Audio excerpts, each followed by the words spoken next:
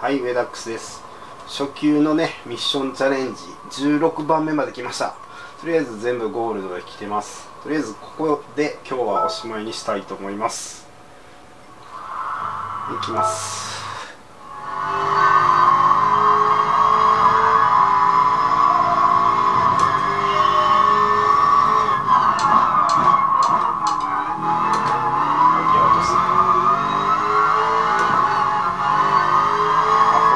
最終は加速なのかな。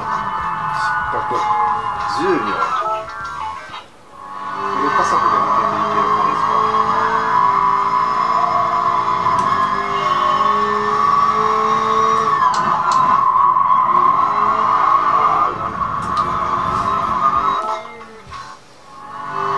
鈴鹿のあれに似てる。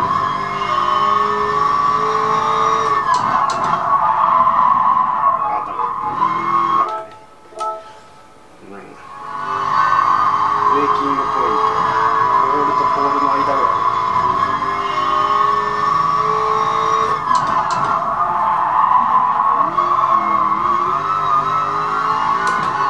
今のじゃダメか。失格。これでも失格。見ます。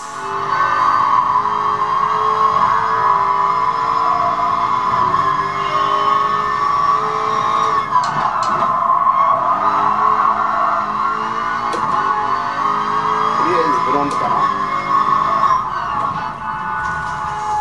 9秒903でブロンズでいきます。ブレーキングポイントはポールとポールの間で良さそうな気がします。この辺こっからがちょっとドリフト気味に、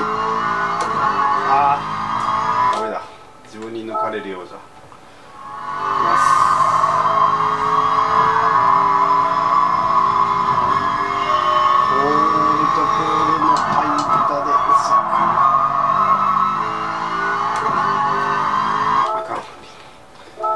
コースに抜かれていますね。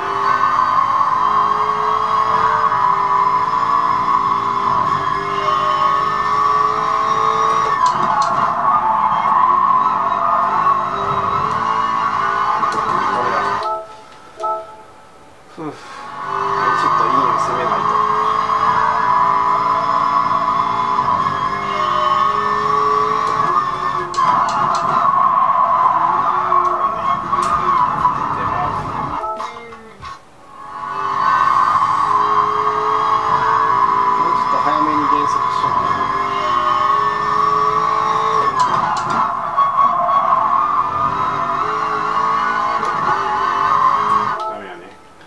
余裕すぎた。今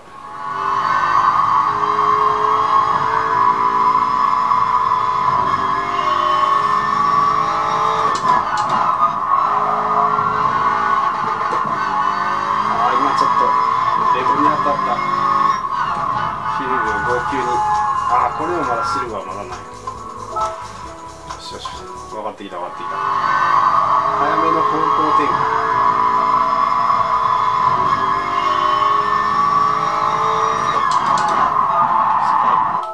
ブレーキングが遅かった。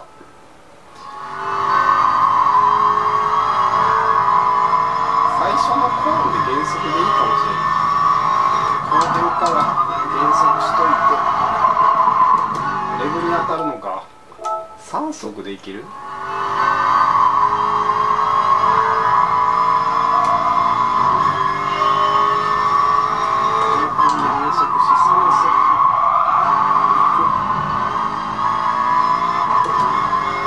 どうだ。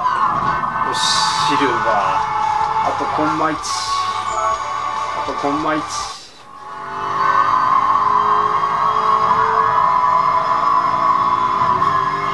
とコンマ1です。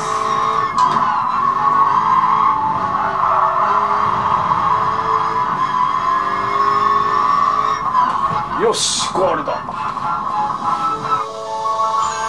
エーイ。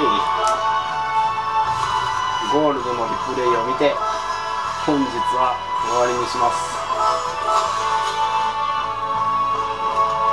早めに方向転換してちょっとかなりドリフト気味にコーナーをかけ抜けていく感じですね。リアが流れるのを怖がらずに踏み込む。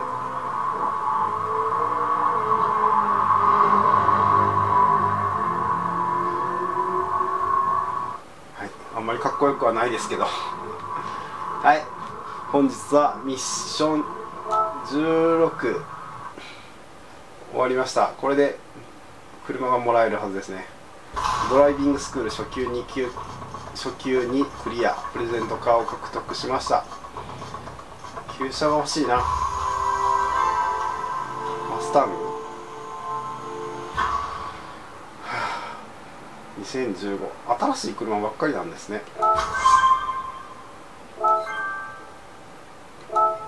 はい、疲れたので本日は終わりにしたいと思います。ドライビングスクール33%、uedaxでした。